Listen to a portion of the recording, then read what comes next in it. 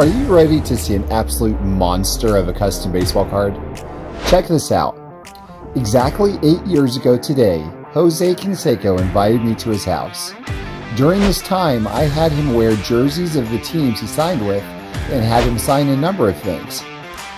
Now I can create virtually any patch card of him I want.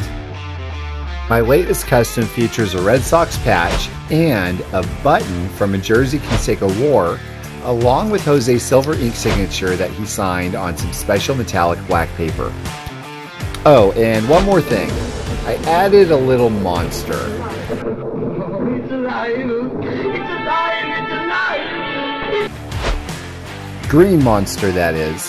For those of you who don't know, their Green Monster is the massive left field wall at Fenway Park.